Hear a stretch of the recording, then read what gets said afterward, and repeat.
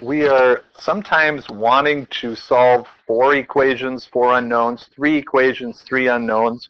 To do that, we hit the matrix button, second x to the negative 1, and then we're going to put in edit, and then we're going to edit the first A. We're going to call it matrix A. Now, matrix A is going to be the coefficients of the variables. I have W, X, Y, and Z.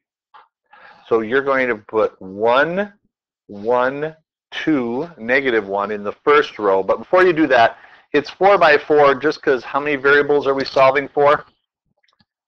4. So in order to solve, you have to have 4 by 4. So you enter 4 and then enter 4. That'll be 4 by 4. And then you put the coefficients. This is an example that I'm using. W plus X plus 2Y minus Z equals 3. You go 1, 1, 2, negative 1. Now, what about the equals 3?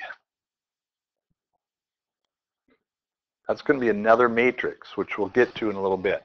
Then do the second row, negative 2, negative 1, 3, 1.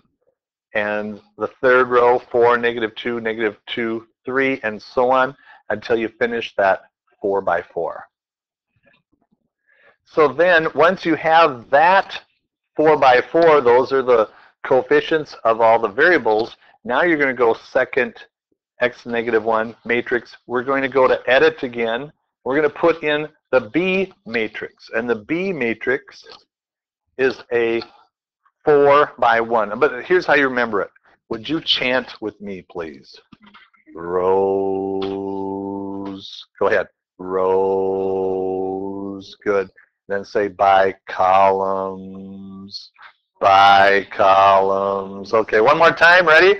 Rows by columns. Now that's going to resonate in your head for a long, long time, at least till Wednesday. So we're going to put 3, negative 6, 4, negative 2, and 3, negative 6, 4, negative 2 are, how do we know what to put in the matrix? Well, it's rows, 4 rows by 1 column, and then you've got it, 4 by 1.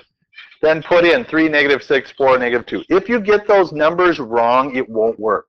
If you went 1 by 4, it would just say error, because it has to be set up that way. Then, once you have those in, you go second, quit. And then we're going to put in the formula, which we're not going to go into here, but it's A inverse times B. The first matrix C, I suppose I could write that on the board here. A inverse times B.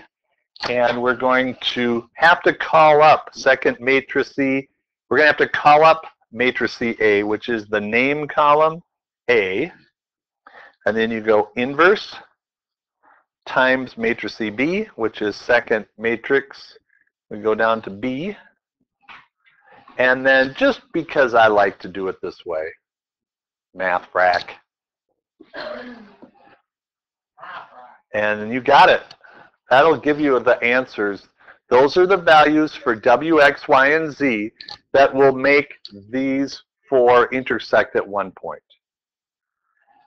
And that's how you solve 4 equations and 4 unknowns with the calculator.